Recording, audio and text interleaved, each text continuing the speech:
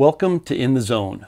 In this series, we're going to walk you through actual elk hunting call-ins and scenarios and explain the situation. We're going to talk about how we located the elk, how we set up on the elk, and the strategies we used, the tactics we used to hopefully and eventually call the elk in.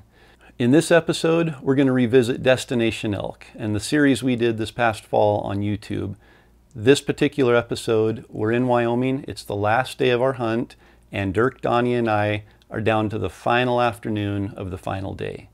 We've located some bugling bulls that morning up on a north-facing slope, and we've moved into position in a saddle above the bulls to be able to intercept them or be able to cut them off as they get up and start moving out to feed in the evening. We're sitting there in the saddle, and as we're waiting for the bulls to start bugling, a bull in the opposite direction across the hillside from us breaks loose and bugles.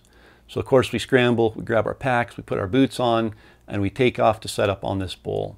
A couple things to note: it's midday, it's probably 2 or 3 in the afternoon.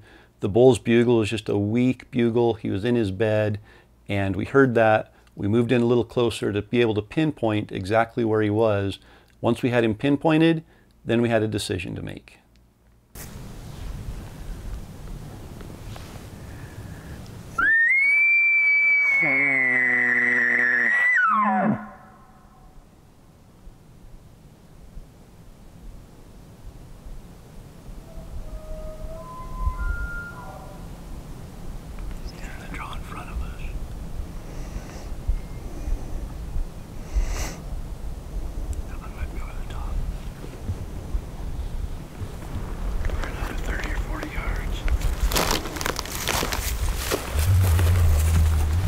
Once we moved up 120 or 150 yards, we were able to bugle and locate the bull and find out exactly where he was, and we determined he was bedded on the ridge just above us.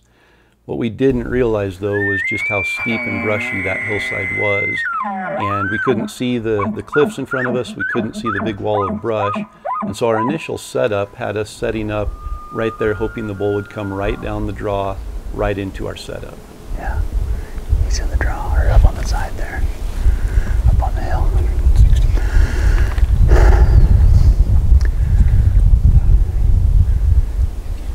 Get set up so you can see down. There's a really big game trail down there. You may come up there. Let's keep your wind up on this hillside. Yeah.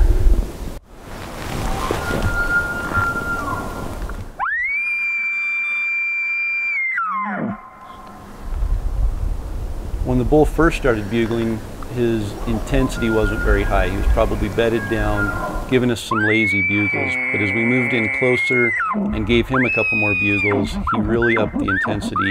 And those last 3 or 4 bugles there, you could really hear it in his voice that he was more motivated to come in and probably more aggressive than he had been the previous 10 or 15 minutes.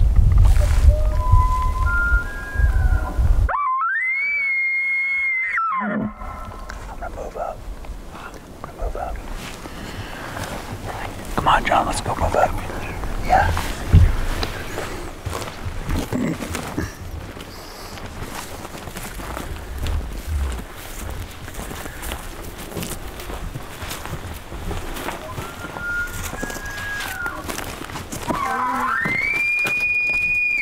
So our first attempt was just a basic 2-person collar shooter setup in a direct line with where the bull was.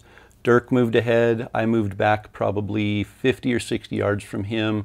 I was behind the point of the ridge, so the bull had to come all the way down basically to me before he'd be able to get visual on me, and at that point he would have already passed through Dirk's shooting lane.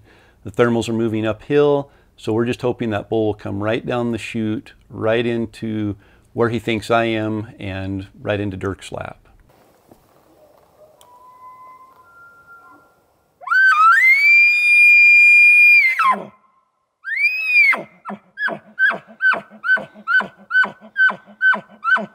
In this case, as in just about any case when I'm set up calling elk, I'm going to be cutting them off, I'm going to be aggressive on the bugles, and I'm also going to be employing raking. And I just find a big stick and I use it to rake a tree, a branch, something that's going to display dominance. All I'm trying to do is replicate a bull elk using his antlers to rake a tree, which is the way that they display their dominance. And the raking coupled with aggressive bugling often is enough to break those bulls loose and get them to come into our setup.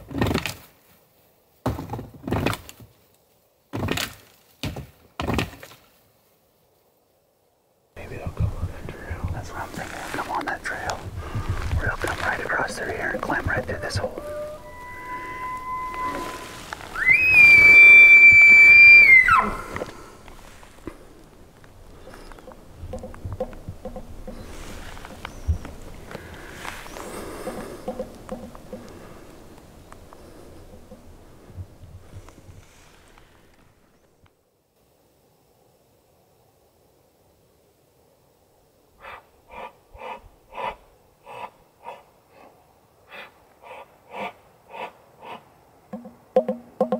After several minutes of calling from the same position, the bull's bugles had definitely intensified, and it sounded like he had definitely moved in our direction, at least briefly.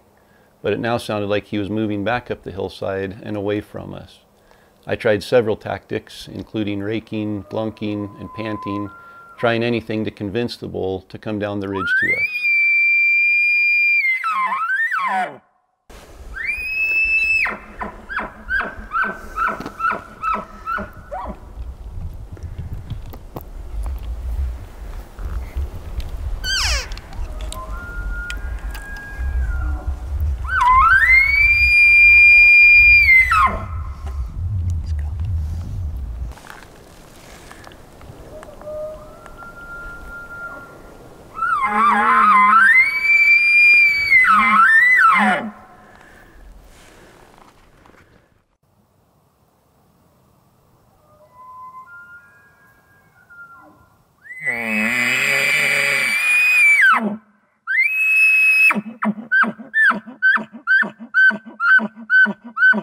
At this point, we're basically just set up, we're static, we haven't moved around a lot, we're in the same initial setup, and we're just hoping to pull that bull down to us. We can tell that he's moving, his bugles are getting a little louder, his aggression hasn't escalated a whole lot since when he initially escalated it, but we still feel that he's moving towards us, we're holding his interest, he's bugling frequently, we're able to cut him off and challenge him frequently, so we're continuing with the same strategy at this point.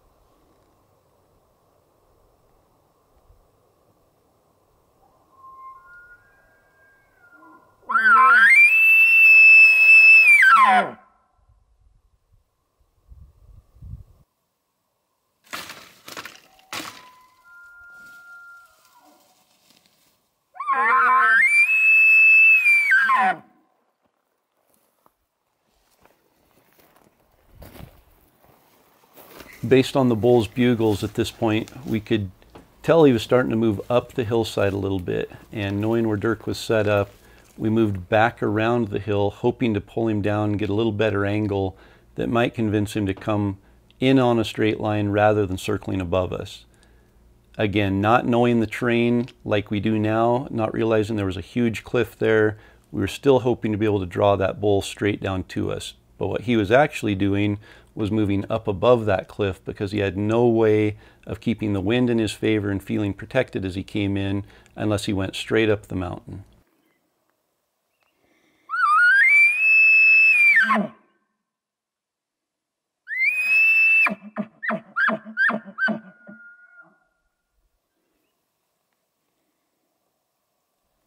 After a few minutes of silence, the bull again began bugling directly up the hillside above us. And with the steep and thick terrain, we knew he wouldn't come straight down to us, so we needed to move once again to get into a better position.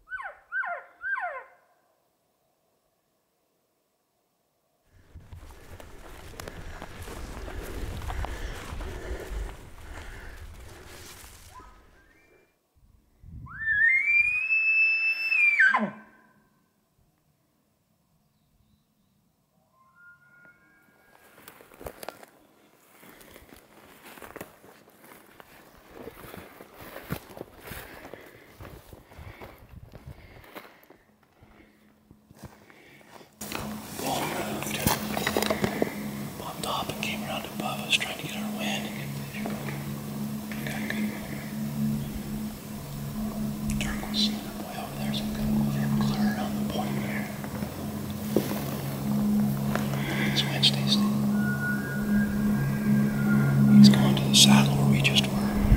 We gotta hop over there and back. The bull was on the move again, this time heading toward the saddle where we had first called to him from. The saddle would provide a perfect vantage point, both visually and with good thermals. We knew we had to move fast and try to get ahead of the bull and intercept him as he moved across the hillside.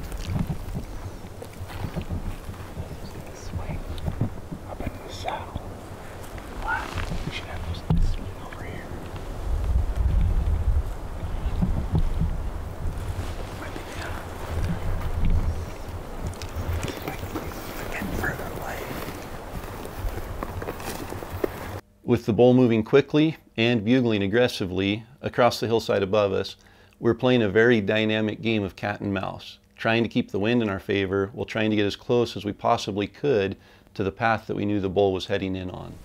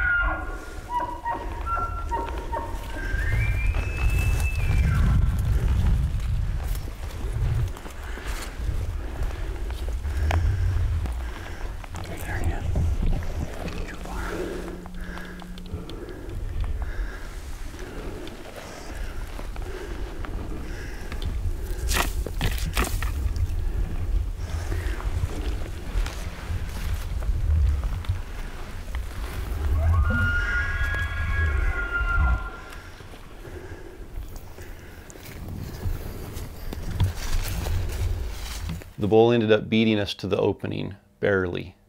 With him now moving ahead of us, I was forced to swing back to the right to keep the wind in our favor and make one last attempt to call the bull back across the opening to Dirk.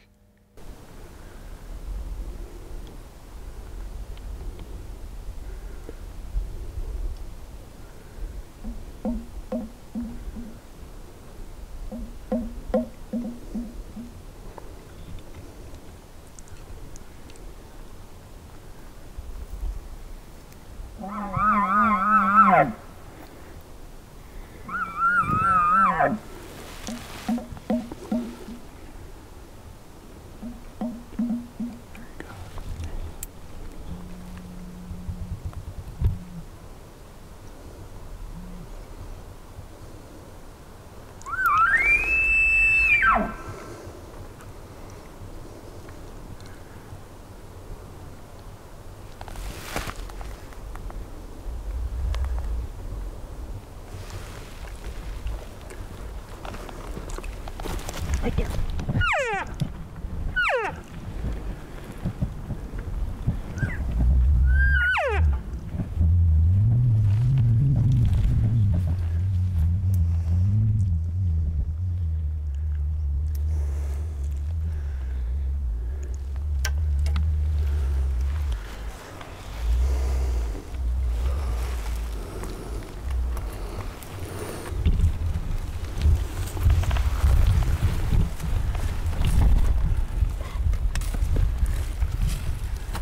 Still see all your arrows in your quiver.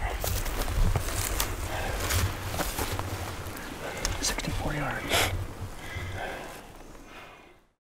We were so close. We just didn't close that gap quite enough, and the bull made it back up on the hillside before we were able to get a shot. Looking back at that hunt, there are a couple things I think that we could have done or should have done differently. First, had we known the terrain, I think it would have completely changed how we set up and approached the bull. Knowing what we know now, I probably would have went across the draw to our right, climbed up the opposite hillside, and got up on the ridge at the same level as the bull, and then moved in. We'd had the wind in our favor. It would have been easy terrain for the bull to just really come right across to us and come into that setup. However, we'd never been there before. We didn't know the terrain. We didn't realize there was a big cliff and all the brush right there between us and the bull. And he relocated. He went over the top and basically found a new path because he wanted to come in. The second thing that we probably should have done different was we should have closed that gap faster. Knowing the bull had got up on the top of the hillside, gained elevation, we probably should have boogied up there knowing where he was going to come out at the elevation he was at. We kind of laid back hoping he would drop down and come into our setup, but once he hit that elevation he didn't want to drop down. So had we moved in another just 30 or 40 yards, Dirk would have been in position and probably had a 40-yard easy shot there across that flat. And then lastly, when that bull came through the opening and continued up to the saddle, it's pretty common for them to return on the same path they came in on if they don't get winded or busted out of there. When they turn to leave, they'll probably walk back that same path. So had we moved ahead at that point after the bull came across the opening and got closer to the trail he'd come in on, when he returned on the exact same trail, we would have been set up again for another close shot. So a couple things to keep in mind as you're calling elk, especially in these dynamic elk calling situations where you're playing that game of cat and mouse, where you're really moving around and readjusting continually. Keep in mind where the elk might be going. Keep in mind that he might return on that same path, and try to intercept him as he comes through there. Calling elk is often a game of cat and mouse, but being aggressive and ready to adjust on the fly is always going to be a vital component to consistent elk calling success.